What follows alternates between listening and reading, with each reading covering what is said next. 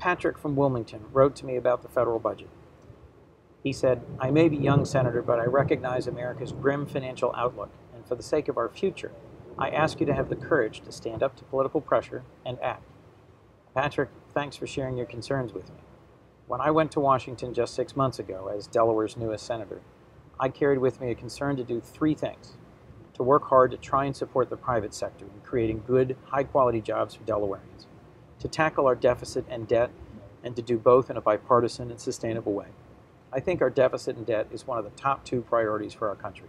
Spending is out of control, we don't have the revenues to support federal activity, and we need to continue to support investment in education, infrastructure, and innovation for the future. The best way for us to deal with the federal deficit is to get the economy going again.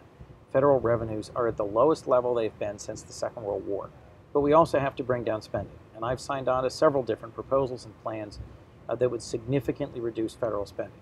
I'm a member of the Budget Committee, and just this week we're debating different proposals, and I am confident we will ultimately come out with a Democratic budget plan and then begin the process of debating with the House what will be our path forward for this year. But I know it will include some very tough choices and some significant cuts in federal spending.